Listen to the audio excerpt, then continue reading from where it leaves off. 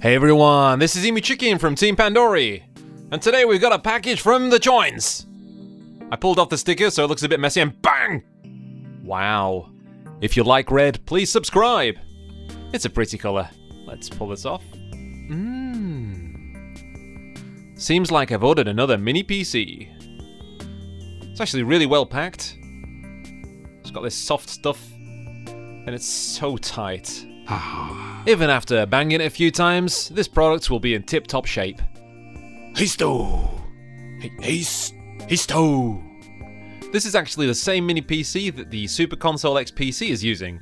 If you want the same PC, fully loaded, check the links down below. Today's review will be for the bare bones system. Let's get cracking. It's a very attractive model, give you a quick spin. HDMI, DisplayPort, and then noticeably 2 LAN ports. On the top we got a load of holes. On the bottom we got scams perhaps? I don't know. What's this? Wow. It's a mouse mat. Oh, we're gonna use this.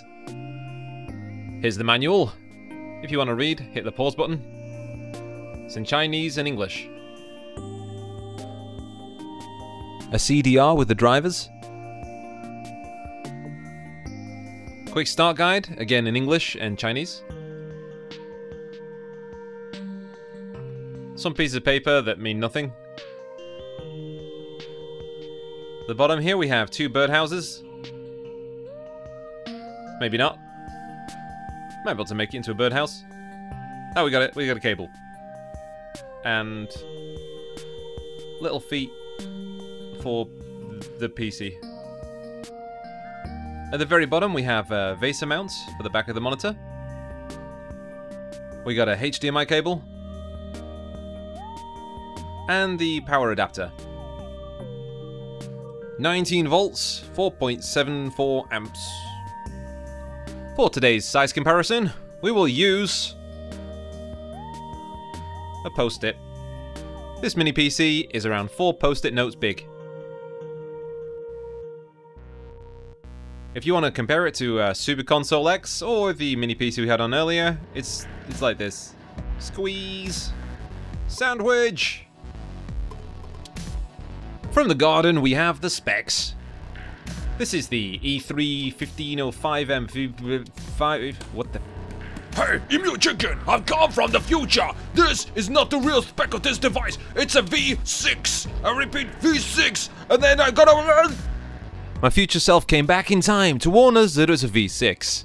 I asked the shop, and what gets sent out is whatever's in stock, so I got a V6. Sweet! Let's crack on. Like all mini PCs, you can just simply put it next to your monitor, or, in this case, we're gonna fit the mount.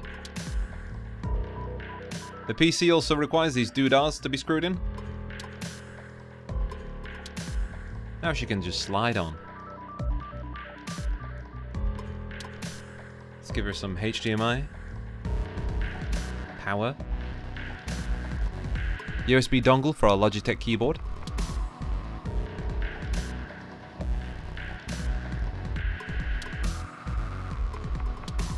For a complete review, we need to use the mouse mat.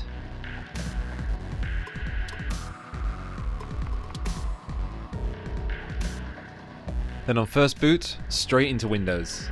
It took maybe 5 to 10 seconds, and we're pretty much ready to go. I was quite surprised that the language settings were all done. As I'm in Japan, it was all set to Japanese. As the operating system is Windows 10 Pro, we can download a language pack and select the language of our choice. We can see that there are 2 partitions. Local disk C has Windows on it, and with 73 GB free space. Our D partition is completely empty, with 138 GB free. The first website I go to, with any fresh install, ninite.com. It's all free software, so just pick the apps you want, and get your Ninite. Using Malwarebytes, we found no malware on this system. When using Super Anti-Spyware, it's found a Chinese antivirus, which we can remove with the same software. Quickly to the benchmarks. With Geekbench, it reports that it is indeed a V6. Crystal disk mark. Shizuku. Just my type. Regular tasks such as internet shopping, no problems here. It's quite a joy to use. Windows is actually very snappy, and I want some new socks. These look fantastic. Stick. Using this for office use, no problems at all. This is a joy to use. Even those extremely skilled at Excel, like myself, or for things like word processing, piece of cake. As we have a fairly capable processor, graphics tools like Krita or Photoshop are also on the table.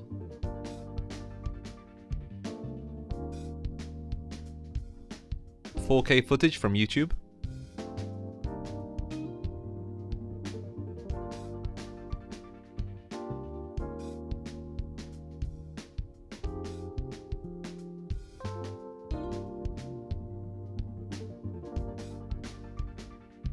This is a PC, so Netflix is good to go.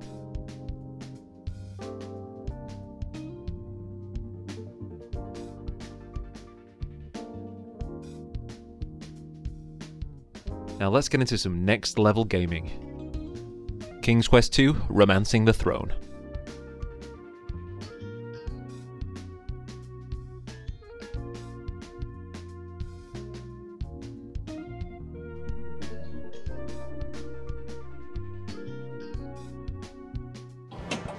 Pinball FX3.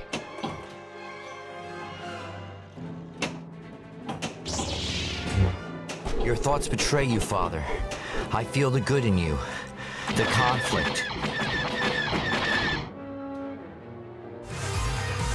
Horizon Chase Turbo! Extra time!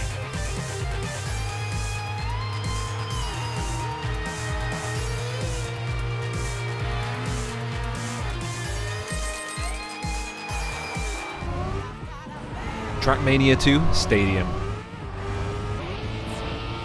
If any of you guys out there like racing games, this one is a blast.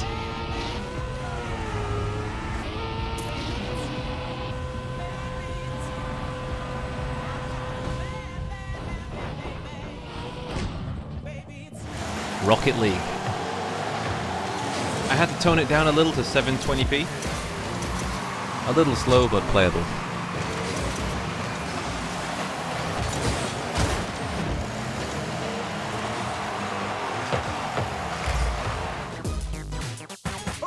Streets of Rage 4.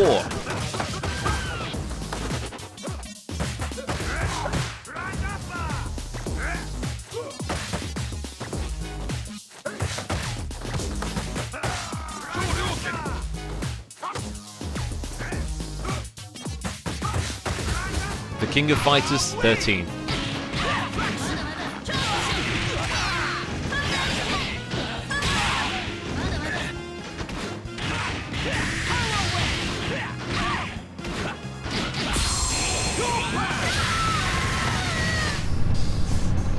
Among Us.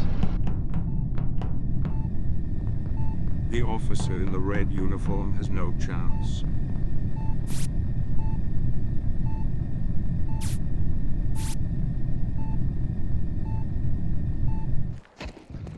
Counter-Strike Go! With graphics settings at low, 1080p is looking at above 30.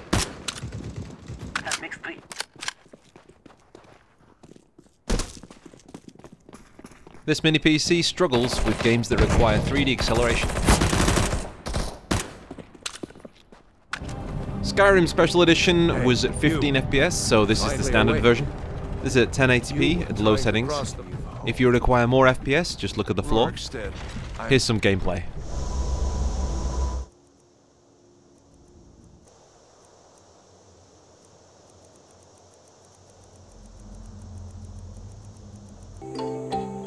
As we have a fairly macho CPU, civilization should be no problem.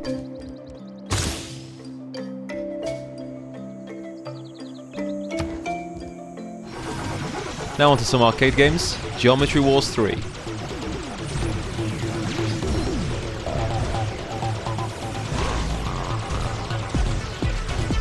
Raiden 5. Max speaking. You're aware of it, but it's the first time to witness contamination of this level with these kinds of massive weapons. Be honest. All's not complete without checking some emulation action. Dead or Alive 2, Sega Dreamcast.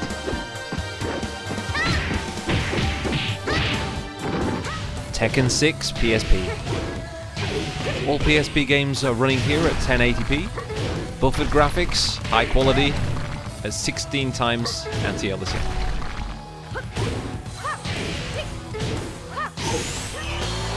Outrun 2006, coast to coast.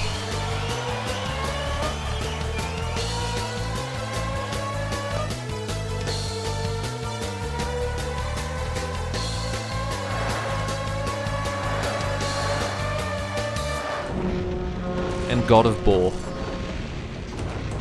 Still runs a bit like trash, but with graphics settings down a click, you'll have a solid 60 FPS.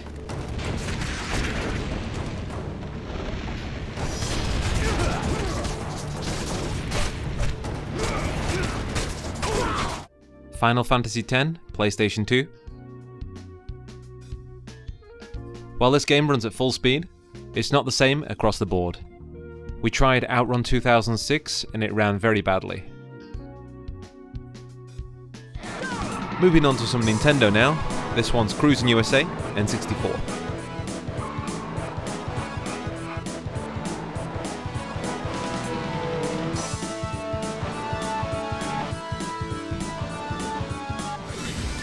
F-Zero GX, GameCube. This one's running at 2 times resolution. It's running at full speed, but if we add any more graphical options, it'll slow down.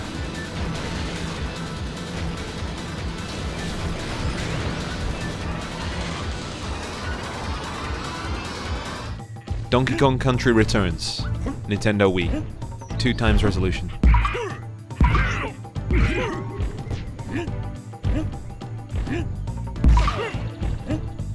Pokemon Dating Simulator, 3DS. Not 100% all the time, but it's playable. I wish I had this simulation in the folder. To get its top off, we need to use a hex wrench. The smallest one will do. Goody goody. And voila. Quite a compact unit, with no wasted space. We have the regular CPU cooler. Directly under that we have the Wi-Fi module, which we can switch. And over here we have space for another NVMe SSD. If we wish, we can insert another RAM module here, DDR4. You're wondering where everything else is? Me too. Let's see what's under this fan. It's just 4 screws at the top. I wouldn't do this unless you know what you're doing. We'll need to unplug the fan too.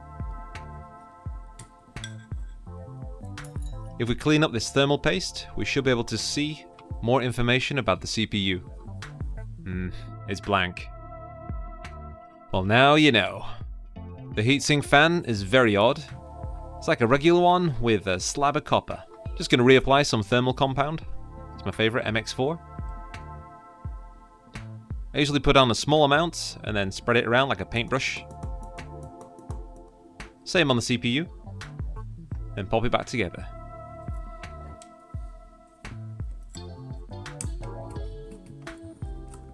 Okay, so if we open the back side, we can see a few more components.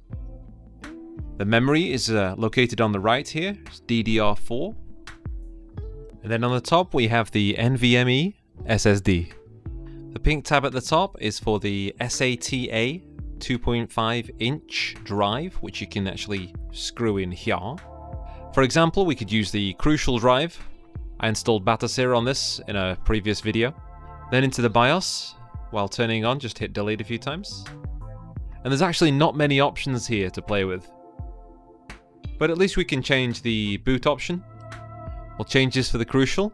And then on loading up, we have Batocera. If we want to use Windows again, we just change it to the BIOS. But otherwise we have Batocera with a lot of retro gaming goodness. If you were to get a loaded system like the Super Console X PC, this would be already installed and ready to go. Perfect for an arcade build. So let's go back to the garden for the pros and cons. Pros. It's a greatly powerful macho CPU. Stays cool, it's quiet. It's got good Wi-Fi, good Bluetooth, and you can connect things to it for days. The cons? 3D performance. Just don't expect this box to play all of the 3D heavy stuff, and you'll be dandy. So in conclusion, this is a very capable PC. Not quite enough to edit 4K videos on. It's a nice, cheap buffet. If you enjoyed the video, please like, subscribe. Affiliate links are in the video description down below. This has been Emu Chicken of Team Pandori, and I'll catch you on the next one. Bye!